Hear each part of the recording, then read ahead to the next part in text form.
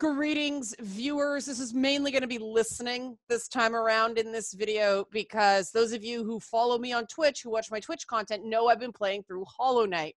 And I was baffled by a great amount of the lore. I really like the game. I think I understand, but I thought I needed an expert because I went online and tried to see some things that would explain the lore, and they're either way super too complex or they're really, really long and go off on tangents I really don't care about. So I am here with an expert on Hollow Knight who is going to take us through it in about, hopefully, 20 to 30 minutes. So Cloudcraft, I'm going to introduce you now. Cloudcraft, he's not using his real name because this isn't work stuff.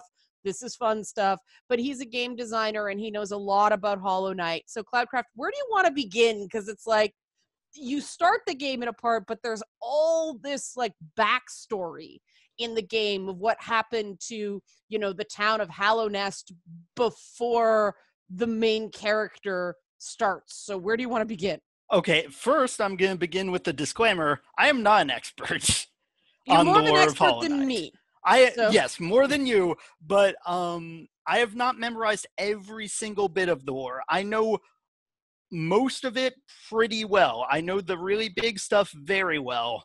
I don't know everything, and a lot of this is based on a combination of inference and supposition and filling in gaps we don't have concrete information for from the fan base. Yeah, there's a lot of stuff some that of is what I tell very you, inferred. Yeah, some of what I tell you won't be accurate. Some of it will just be the best we can figure out, but there is a lot of stuff you can deduce if you have all the pieces. Right. And that's one of the things I've found about the stuff online is they claim as fact things that are not. They're inferred. I'm sure they think it totally makes sense, but there's a bunch of different ways to deal with some of it. So what's the stuff that is known for sure? There's a place called Hallow Nest. Now what? Okay, so actually, to start off, how well do you understand the metaphysics of Hollow Knight? Well, I've made a lot of jokes about it on Twitch with the I understand that there was basically insects who think like people. So we start with anthropomorphized insects. We've already hit Kafka territory. But the moths, the lady who gives you the dream nail, they worshipped a being called the Radiance. Then there's another, I don't know what, called Then there's a worm who became the king. Am I right so far? Yes. Okay. So that's not so much metaphysics as plot. If you'd like, I can very quickly sum up the plot in under a minute. Yes, let's go there. So the core plot of Hollow Knight, which all takes place before you ever get there, is basically this. So at first there was a world of darkness. And then the Radiance, the moth god, comes along and she's like, screw you, darkness, I'm a light, and I have all my little moth friends around me now. And then the Pale King comes along and he's like, screw you, Radiance, I'm giving out free lights to everybody, and now your moth friends are my moth friends. And then the Radiance was quiet for a bit as they kind of just played without her. But then she came back and went, surprise, I'm a bug zapper now. So then the Pale King decided to put a lampshade on her. But then she's like, you know I'm going to burn through this eventually. And then the Pale King ran to his room with his buzzsaw collection and locked himself away. And that's where the game starts. And that's all 100% accurate, but described hysterically. So, okay, so the metaphysics. So the metaphysics. There are themes of definitely sort of duty that are definitely in it.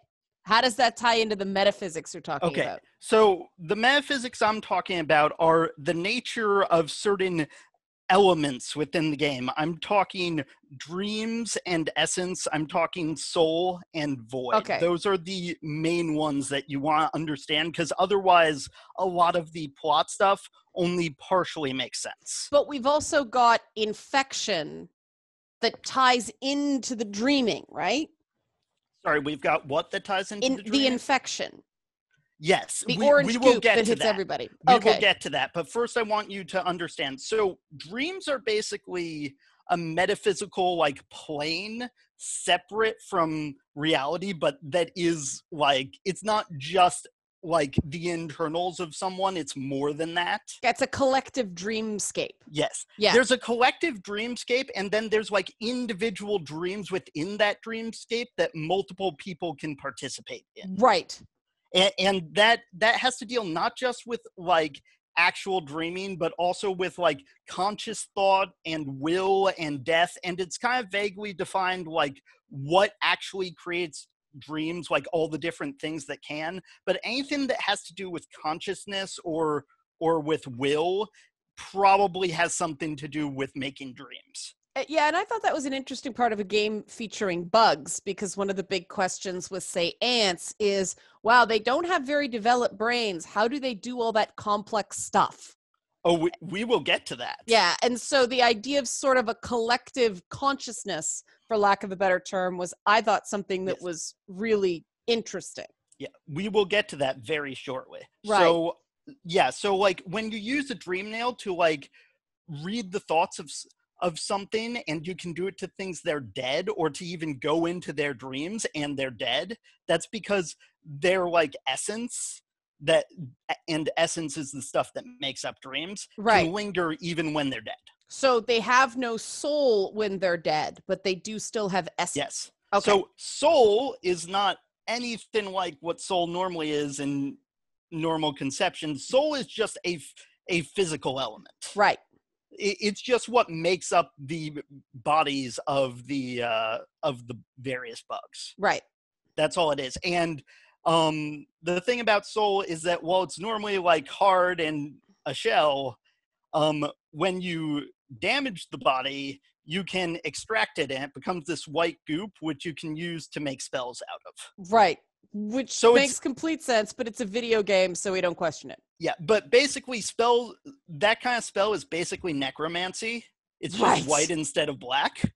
Yeah, and then there's kind of this question of what death actually is in the game, but you don't really touch that unless you like go mostly completionist and get all the charms and do all the things. Yeah, things can die without totally dying, and can often die and leave behind something of their own will. Right. The thing I think's cool about the game is it works on a very literal level, which is, all right, fine, you work through, you defeat final boss that turns out to be final boss. There's a hidden final boss. Awesome. Yay, good ending. But then there's all this stuff under the hood that it's interesting because it's a game, so you pick up the rock and watch all the crawly bits underneath, literally and figuratively, in this game. So what's going on? I know we're getting to the realm of speculation now. What's going on with the themes of the game? Because the thing I find very interesting is the fact that you're playing as a void character, essentially. You are basically a container with some shadow stuff in it that in part is called regret. What's going on there? So, okay, the regret thing is actually, we'll get to that, but that's not actually got anything to do with what void is. Okay, this is the part where I start to get confused, because there are a lot of characters named like mistakes, and they refer to the what is it? Gigi refers to your shadow as your regrets. So what's going on with the main character here? As my phone rings. Okay, so this is so one little caveat here. Don't look too deeply into the themes, because this game was not made. The lore was not made with specific themes in mind necessarily. That's interesting. Okay. Yeah, the game design, most of the game design happened before any of the lore became a thing. So this is a game that was designed mechanics first, and then they created a story that explained the mechanics. Yes. That's those are the games I tend to prefer. Yeah. That's a very interesting bit of background. It's very interesting because of how well lore-wise the world is like integrated. I'm sure they made some changes to their level design after the fact. to work with lore. But and that explains why I find that the lore kind of falls apart with Godhome, the DLC. It's sort of like there's all this cool, really intense stuff, and then I don't think about it too hard. It's just arena battles. The thing about Godhome is it doesn't actually fall apart, but it's another huge layer of complication. Yeah. And we'll dip into some stuff you can learn from Godhome, but we won't address Godhome that heavily. Right. So what is the deal with the relationship between the Void, or the main character, and the Radiance? Okay, so first you gotta understand what Void is. So Void it's referred to as empty quite a bit, but I'm not entirely sure what the emptiness it's referring to is. It could be conscious thought, but at the same time, Void, while it's not got any specific pattern to it, it generally possesses will of some kind, and that will can change quite malleably. Well, that would imply that Void is independent thought, because the brightness, the light, is collective thought. That's not entirely accurate. There's more than one case of independent thought and more than one case of collective thought. Okay. Again, this is why you don't try to read too much into it. Yeah. Right. But what you gotta understand about Void is it definitely has a beef with the Radiance. It might have a beef with other godlike beings. I'm not sure on that one. But what it definitely does is it's got a tendency to stick to and subsume soul. Like, it's got this tendency to, like, stick to things that have soul, and with normal bugs, it kind of just seeps into them and kills them. But it can also alter its function based on the soul that it's, like, sticking to. Hence, like, the power-ups getting their, like, powered-up form becoming Void instead of soul. Yeah, and I just got a phone call I don't care about. That makes two of us. Okay, so what is the Pale King connected to Void, or are these two different things going on in the game? So basically, the Pale King, the Radiance, the White Lady, Grim, and the Nightmare Heart, and I think there may be one or two others I'm missing in there, are all, I'm going to call them higher beings, but they're basically gods. Is the Hive Queen also in that category? Because she seems to know a lot. Possibly. Not sure on that one. Okay. I actually suspect not, but I'm not sure. Okay. And then you've got the three Dreamers as well. Okay, yeah, we'll get to the Dreamers. The Dreamers will come a little bit later.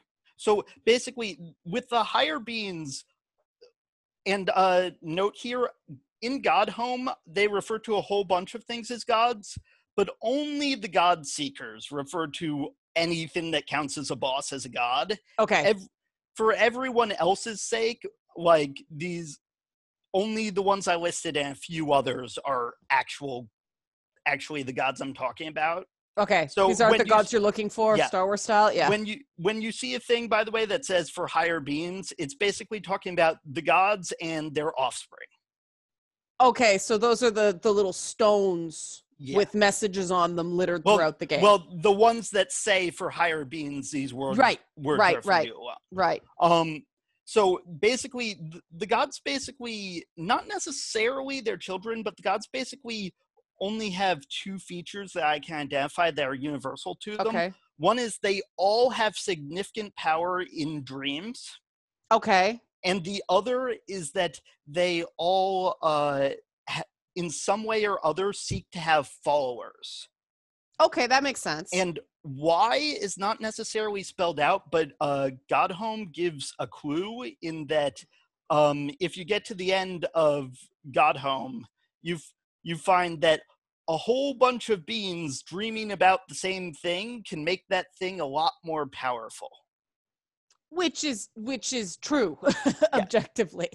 That where power of ideas comes from is how many people believe in them. But that power not only manifests in the dream realm, it can manifest physically. Right. So that may be why they seek followers. It's not clear. And it may be that if they have no followers, they basically can't do anything. Or at least in the Radiance's case, that may be true. Well, that kind of makes sense. They're bugs. Yeah. This is So bug logic, bug life. So you throughout the game, there's this reference to ABBA, ABA. Okay, don't overthink that. I'm pretty sure that's just a replacement for a common bridge word in English.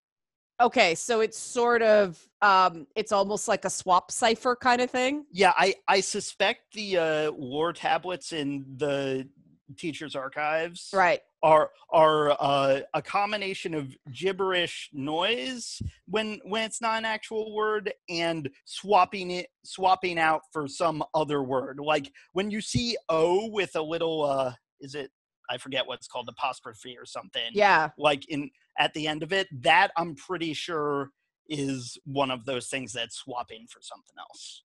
Okay. So I cannot be proven wrong when my headcanon is just that bugs really like listening to Dancing Queen and Fernando. No, you can't. Yeah, because that was a goofy little thing I did in my head, which I am just joking. Obviously, I do not think is real. It's possible Monomon really likes Saba, though. Okay. Okay. So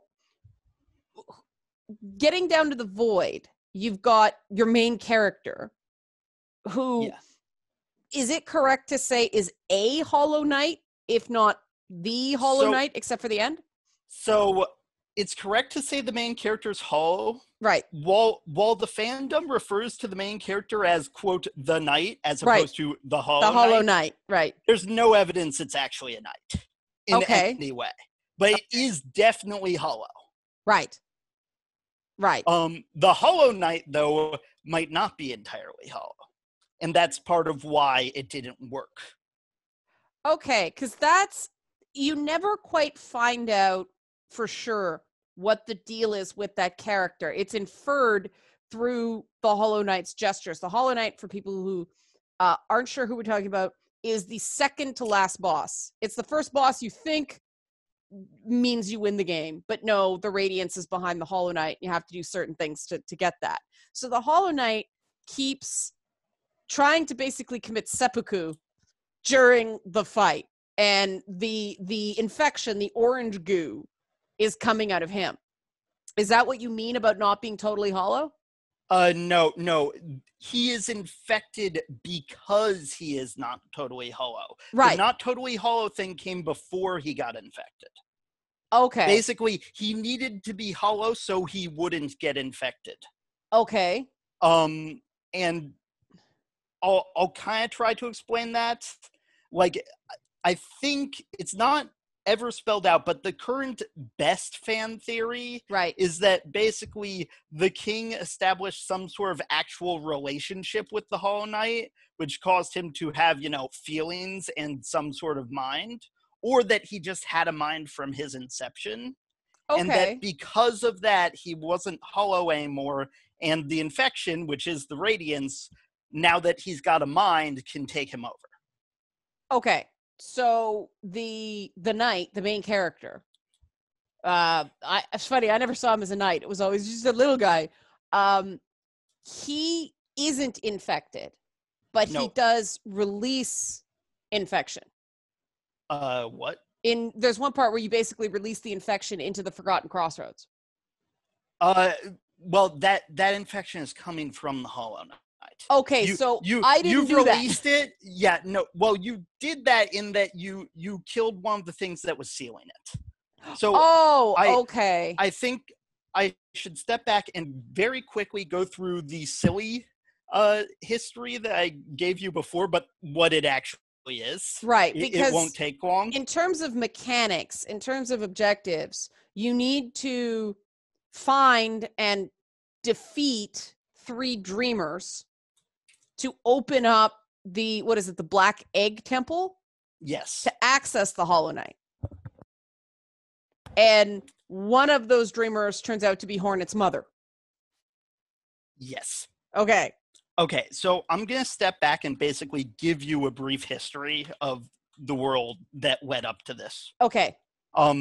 So basically, first civilization in Hollow Nest we know of. When the lore tablets say that, I'm calling it Hollow Nest, by the way, but that's just what the kingdom of the Pale King was called. But that's the only name we have for this region.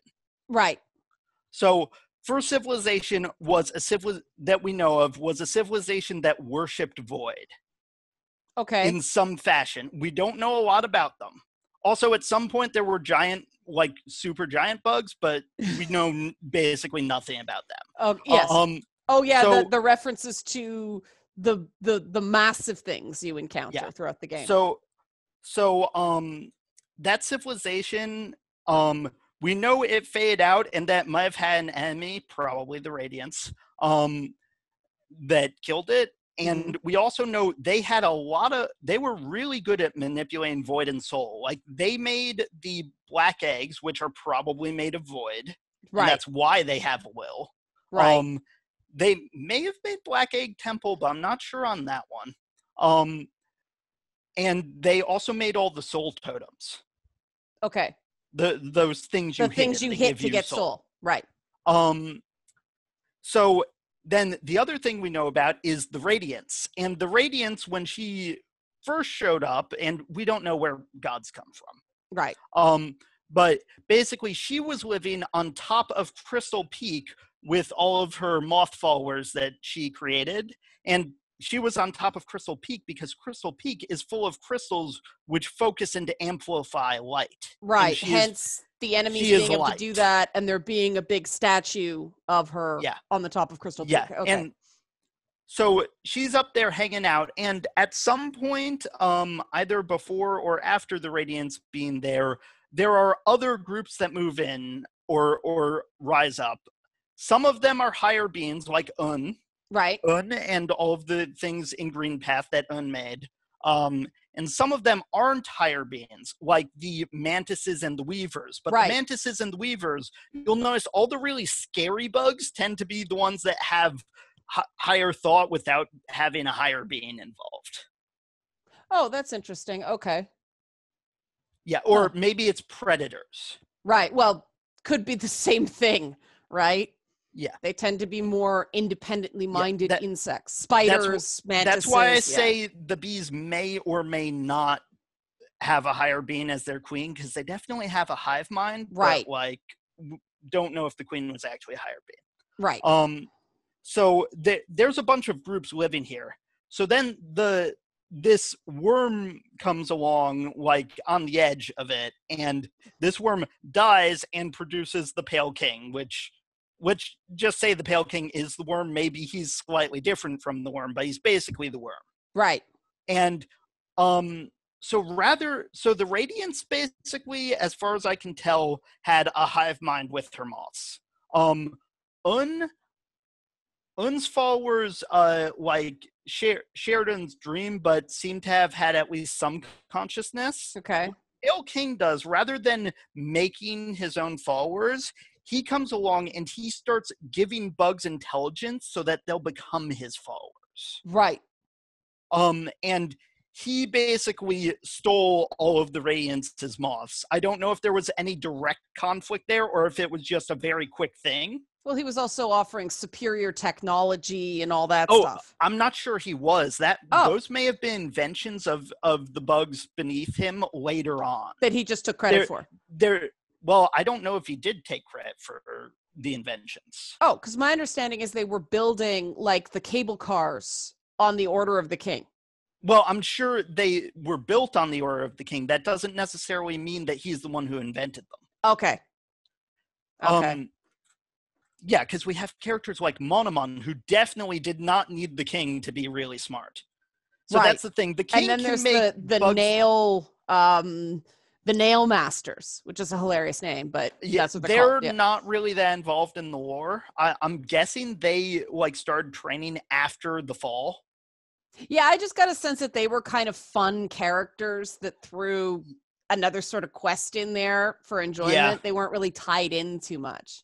Yeah, also, as far as actual chronology, we don't really know times on any of this. We know sequences of events and cause effect. Yeah, I mean, again, I think because it's so based on really quite ancient myth structure, none of that's ever clear in Norse or Babylonian or Assyrian myth or anything like that, because it evolves through oral storytelling, which I thought that was a cool part of the game. So to finish up here, so other than with the Radiance, the Pale King seems to have been mostly pretty chill with other gods. Right. However, his kingdom was imperial power. So like right. one of the reasons I said that those like that tech may have been invented later is to start off, there was a path going from Forgotten Crossroads through Green Path to get to the city. And then later on, they have direct elevators and they have stagways. Yeah, it definitely seems like the more technological stuff is sort of bored through pre-existing levels. But yeah, so this was an imperial power. So it was taking from a lot of the outlying regions. And while it wasn't necessarily in direct conflict with Un, I got the sense that there was tension there because basically while they had a road through Green Path, it was like, hey, buddy, you step off this path.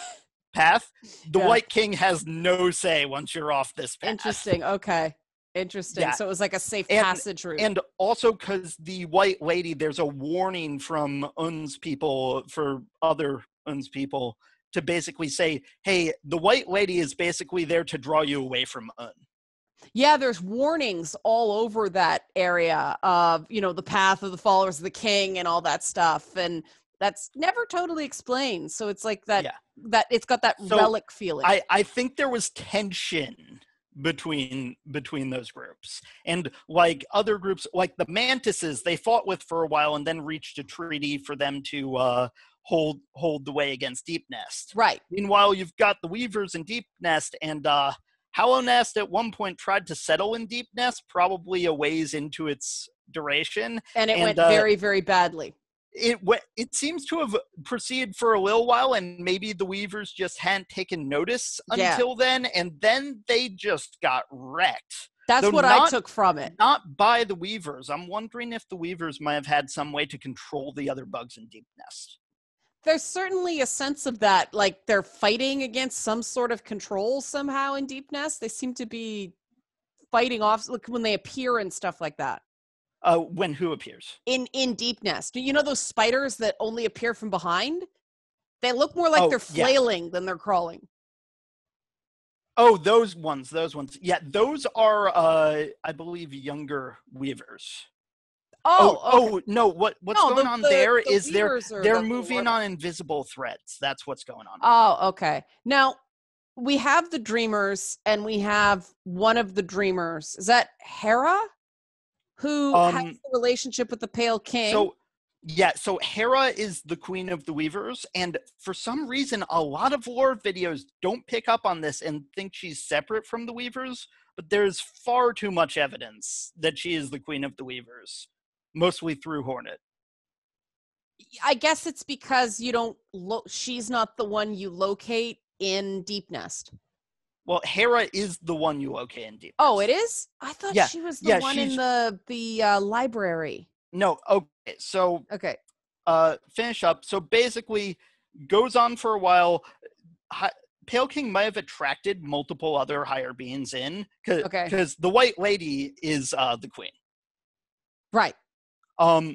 So at some point, probably from bugs mining in Crystal Peak and finding the Radiance statue. Right. The Radiance gets remembered, and then she starts coming back, and she's like, I am pissed off, and I'm going to kill everyone.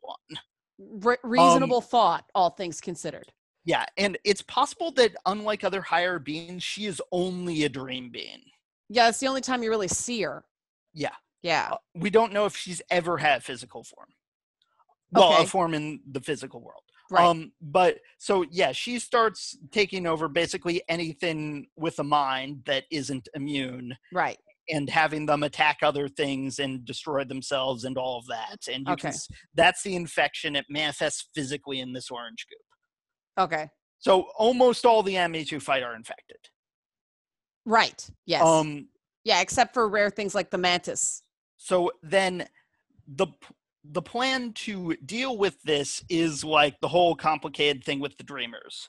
Right. So basically the plan goes, we're going to make a vessel capable of containing the Radiance. How they made it contain the Radiance, I don't know. Okay. But it has something to do with the ability. Oh, actually, I think I do know, because so basically, the king and the white lady make a bunch of eggs together, Right. and then they throw them into the abyss and Right. let the void infect them. And Right. before this, they were experimenting with other ways of doing this. That may be what the collector is, but I think in order to make it keep its form and be able to like take in the radiance, they needed a shell to shape its function.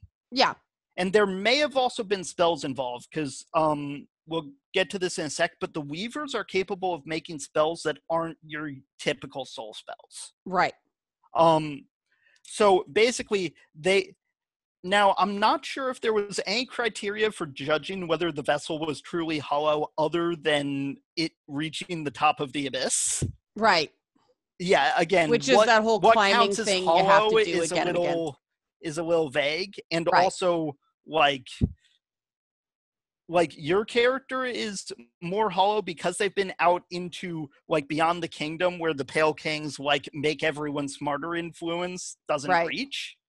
But well, I actually got the sense too that even they didn't really know what they were doing. It was sort of a plan born of desperation. It's quite possible. Yeah.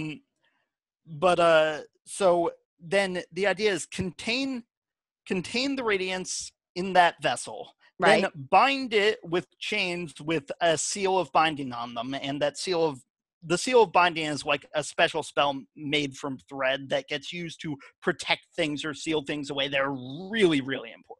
Right.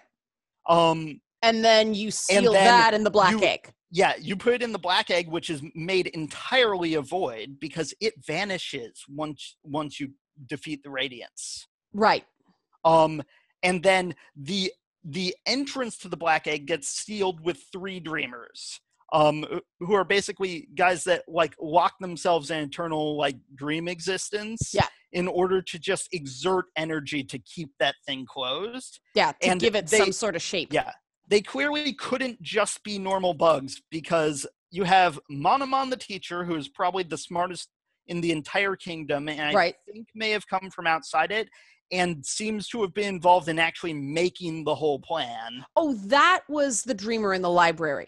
Okay, yes. I got them mixed up. Yeah. Okay. So then you have Lurien the Watcher, who I think wasn't just like higher nobility or something, but was like involved directly in law enforcement or something because of the Watcher Knights and the fact that he's spying on the whole city. Yeah, that's one of the best sort of build-ups, where you go up that elevator and there's all the knights watching. Like, I don't know if their statues are actual people, but they're watching the elevator go up. That's a very breathtaking part of the game. Oh yeah, no, those are statues of him with his mask on. That's the thing, is the dreamers are all wearing masks. Yeah. And we can find out from the mask maker in Deep Nest that when you wear a mask, it can actually alter your nature. And that's right. I remember that bit of dialogue. Yeah. Yeah, those masks, and especially the like capes around them, look awfully similar to what you see from a lot of like from the Pale King and his spawn. Yes. So that may have something to do with why they're wearing them. Right. And Monomon was basically studying soul, right? There's all these references to it in the library. All of those lore tablets are basically describing this plan I'm describing right now. Okay. And it's possible the jellyfish floating around were basically a prototype of, can we contain the infection in something and have it not like lash out? That's interesting, because the jellyfish are sort of out of place in the game. Yeah, and the big ones aren't dangerous until you hit them. Right, and then they're very dangerous. Yes. Yeah. So, final one. So, Hera the Beast, obviously Pale King and Weaver's not on good terms, although that changes either just after or just before this. But basically, he makes a deal with Hera. So, Hera may be a queen, but she's not a higher being. Right. So, basically, they make a deal. The king gets his 3rd dreamer, and Hera and the Weavers get a princess who's half god. Okay. And now, that's Hornet. Is Hera Hornet's mother? Because this is one of the things I wanted to ask you, because some sites say that Hornet's mother is the White Lady, and Hera just made the deal to turn over the child, almost like a Rumpelstiltskin type thing. Okay, so Hornet may have at least in part been raised by the White Lady. Okay. But Hera is Hornet's biological mother. Because when the White Lady talks about the Pale King's dalliance as bargain, he's talking about the Pale King getting it on with Hera. That's what I thought, which is why I was sort of surprised to see some of those things and wanted to clear that up. Because it's like, did I just have a dirty mind and read too much into that? Yeah. Yeah. Also, almost everyone involved in this plan did not like it, by the way. Because they didn't like each other. No, because they didn't like the plan. Oh. They didn't like that they had to, like, say, throw thousands of offspring into the void and let them be consumed. Yeah, this is what I think is interesting about the upcoming sequel starring Hornet, because the main character, I got the sense, is just one adventurer of many, right? Hornet's special. Yeah, because so your main character is a combination of God and Void. Hornet is a combination of the queen of one of the most powerful and unique species in the universe and a god. Yes. Yeah. Like, Hornet's got a real specialness about it. You could tell the developers really, really loved Hornet. It's just one of those characters that has like an extra level of shiny to her. They took extra care because they really, really liked her. And I'm wondering what that means for the sequel, because it's going to take place outside of Hallownest, they said, correct? Yes, in Farloom. Right. So it may be a sequel or a prequel. We don't know. A prequel. I'm guessing sequel, but we don't know. Yeah, well, it could be both, right? I would prefer it be a sequel just because I'd like to see it be a new adventure that's not tied in. But they definitely spent a lot of time on that character. I guess part of it was leading up to the big reveal that she was like the forbidden child. She's like the Bayonetta of Hallownest. She was like a forbidden union type Fair thing. enough. Yeah. But what do you think that means for the sequel, that all of a sudden the identity of the playable character is profoundly different in that regard? Do you think it's just going to be whole new lore because it's a whole new place? We know it's going to build on at least some of the existing lore. Okay. Because Farloom, as you might have guessed, there's a lot of silken threads going on. It's probably where the Weavers come from. And there's also a few minor characters who definitely came from Farloom. Okay. One you wouldn't see because you can only get him on Steel Soul mode, which is Steel Soul Jin. Okay. He is 100% from Farloom just by visuals. Okay. So they're going to have a bit of a challenge, because one of the cool things about Hollow Knight is sort of discovering the lore. Yeah. They're going to have enough new that you get that feeling again. Well, I suspect they will, because there's already indications that there's a lot of mystery around Farloom that's separate from the mystery in Hallownest. Yeah, they have their own shit, which is probably why they were. There are bells everywhere, and we have no idea why. That's the last thing I wanted to ask you about, so we keep to time. The stag story seems unfinished. It seemed to be sort of leading up to something that never got included in the game. Yeah, it seems unfinished. Yeah, like there was this whole thing about a child possibly existing, and they kind of leave it hanging. Now, I guess. Well, I think the idea was that there might be other stags still out there somewhere, and that's it. That was the implication, but you find the stag nest and it's empty. And it's like, oh, this is kind of a letdown. Yeah, well, they've probably abandoned it. Right. But yeah, it felt like it could have gone a little bit farther than it went. Well, maybe that's something they'll pick up.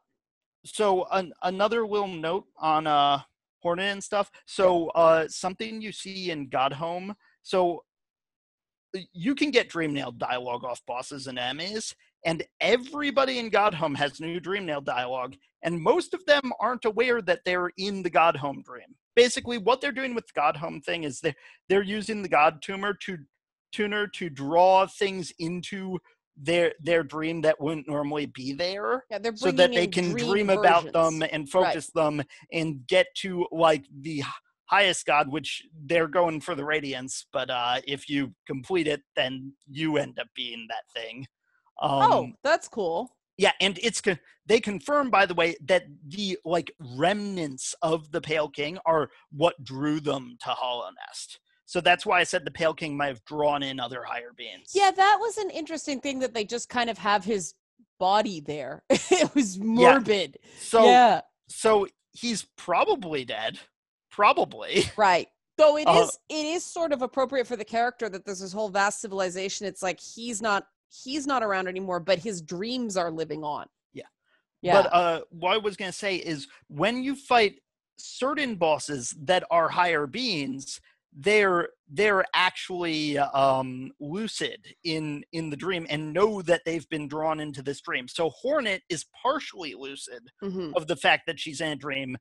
When you fight Grim, not only is he fully lucid, instead of bowing to you, he bows to the Godseeker. Oh, that's interesting. And he's like, yeah, sure, I'll participate in your little thing here. Let's do this. Now, that's basically his dream nail dialogue. Grim was the first DLC pack, right? Like that whole carnival element. So basically, Grim is a higher being in service of the Nightmare Heart, which is like the thing that makes up the Nightmare Dream. And the Nightmare Dream is weird because it's somehow been separated from the rest of the dream realms. We don't get a lot of elaboration on that. Yeah, maybe that's something that could easily fit into a sequel. But I can tell you, the Nightmare Heart basically sustains itself by sending followers out to kingdoms, waiting for those kingdoms to die, then getting summoned and doing a ritual to gather whatever the flames of the dying kingdom are. I don't know. So that's what they're doing in Hollow Nest. And then when it does that, basically the new Grim eats the old Grim, essentially, in the ritual you're doing. So you participate, you defeat Grim, and that basically is like gestating that the little Grim child that follows you around. It's kind of like you having sex, basically. Yeah, I definitely got that from the subtext in Grimm's stuff, and I felt really weird about it because I'm like, these are cartoon bugs. My brain should not even be going there. Oh, also, some of the Grimm followers are clearly puppets, but some are bugs that have gotten drawn in, and there's a way to end Grimm's storyline where you basically kill the Grimm child and, like, stop the perpetuation. Oh, that's interesting. And one of those bugs gets released, but has no memory of being in the Grimm troop. Oh, interesting. Okay, so obviously none of this stuff is essential to enjoying the game because the combat is definitely the reason. And there is so much more I haven't talked about. There's so much more, but we're trying to sort of give people what they sort of need because there were a lot of questions. Like even people who watched every stream had trouble following it.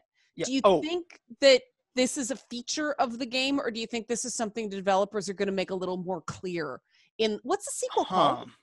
That's an excellent question, actually. With that, it is hard to say, because I can tell you one thing, because you're playing Hornet, the main character has dialogue. Right. And she is sassy, by the way. It's great. Yeah. And I mean, so great. I just wonder, and I'm going to drop a word that some people are going to not like, if they're going to make the plot, like the lore, a little more accessible, easier to understand, or whether they're just going to leave it as a nice to have. Because one of the things I like the game is there's so much open to your imagination. And that, I think, was kind of the theme, right? You've got Bretta in this, like, fan fiction reality, and you've got all these little pocket dream realms where people, quite frankly, in a lot of ways seem happier than they are in their real life. Oh, by the way, it's something you might notice. A lot of the dream realms have void around the edges. Yeah, there's sort of a darkness so around void it. has a presence in dreams, too. Yeah. So you're you can tell because it freaking shows up in the dream to kill the radiance. Yes. Yeah, that's actually surprising. The collector's really creepy, and then the void left over from the Hollow Knight and the void left over from the playable character teaming up to defeat the Radiants is one of the most violent parts in the whole game. As well as the rest of the Void. Like, yeah. all of the rest of the Void. So, thing about the Collector seems to be basically an early experiment in making a Void creature to do the King's bidding. Oh, something I didn't get to in the war, by the way. So, after, like, Hera deal made, trade happens, or maybe the Weavers are just sending silk to the King, and that gets used for parchment and for spells.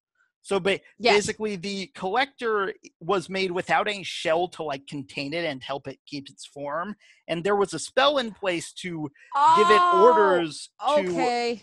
That explains why they want to put everything in a jar. So its purpose seems to have actually been putting grubs in jars based on a spell you can find in its room made out of silk. But it seems to have broken down and kind of just started doing its own thing. All right, awesome. Cloudcraft, thanks so much for your time. We have to stop here because that's all we can get into. That's unfortunate. Yeah, because there's so much more. Yeah. But thanks very much for answering some of my questions. I'm sure viewers as well wanted these details as well, because a lot of people are like, huh? What's this? So this, guys, is done for the people who watch Twitch and we're left with unanswered questions. These are your answered questions. Okay, last thing, Cloudcraft. What's the last thing you want people to know about the game as a huge fan of it? Oh, God. Yeah, pick one. Just drop that bombshell on me. Yeah, pick one. There are a lot of different routes you can take through this game. It is very, very open-ended. Like, if you play it on your own, you will have a very different route to Liana's route if you've watched. So it is worth playing. Yeah, the number of people in the chat who said, wow, I haven't even been here, or I did this a totally different way. I think that's a mark of a good game, that there are many different ways to get certain places. And they're not errors, they're not glitches, they're not cheeses. They're just, that's the way the game's designed. Oh, also, I will, if people have additional questions, try to answer them in the comments of the video. Awesome. Okay, so ask away, guys. Ask your questions. Cloudcraft, thanks very much. Welcome.